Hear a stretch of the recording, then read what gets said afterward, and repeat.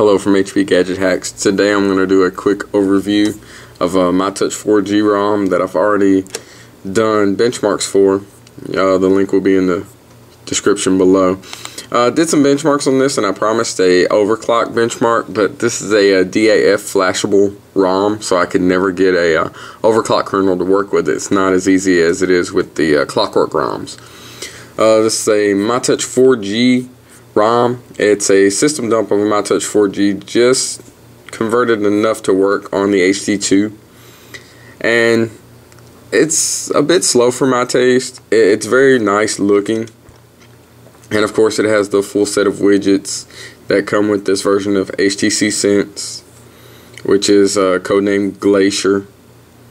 So it has very nice widgets with it. If you're familiar with Sense, you're pretty much familiar with this.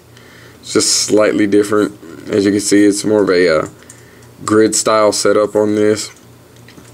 And all in all, I mean, it's a decent ROM. It's just kind of slow. My battery life has not been that great with it.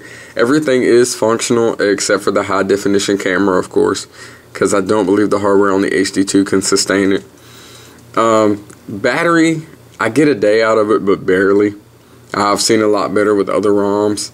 It's a little bit slower since I can't overclock it, and because it is a Sense ROM. There's another one on the market that I'm going to try out and do a video or two on. It's a clockwork flashable one, so it will be able to be overclocked, and I believe it already has an overclock kernel with it. I mean, things on this one, you've got the games that come with it. Rock Band doesn't work because you need the files off the SD card.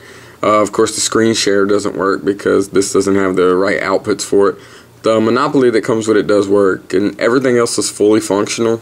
I had no problems with the ROM not functioning. I do like to run it without a memory card in it because it's a secondary phone for me, and I could never get the time to stay set.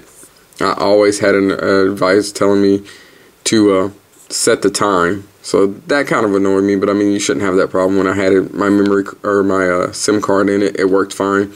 I do like the fact that you can separate out power widgets on this one instead of just using the power bar. It's another neat thing about Sense. Of course, everyone likes the Sense clock pretty much.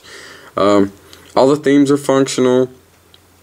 Everything's functional about it. I just wasn't pleased with the speed or the battery life on it. If I had been able to successfully overclock it, I'm sure the battery life would have been even worse, because I do have profiles set for set CPU that cut the processor down when the screen's off and when it's asleep, different things, so it should have saved battery life. That's really all I have to say about this ROM. I mean, it's fully functional and it's nice, and I'm sure they'll improve as they continue working on it. But at this point, I could not suggest it as a daily driver unless you keep a charger handy. So I just wanted to do a quick overview because I said I would. I'm going to be switching ROMs and doing some new benchmarks and just some different ROM overviews in the next few weeks. So stay tuned. I hope you enjoy. Thanks.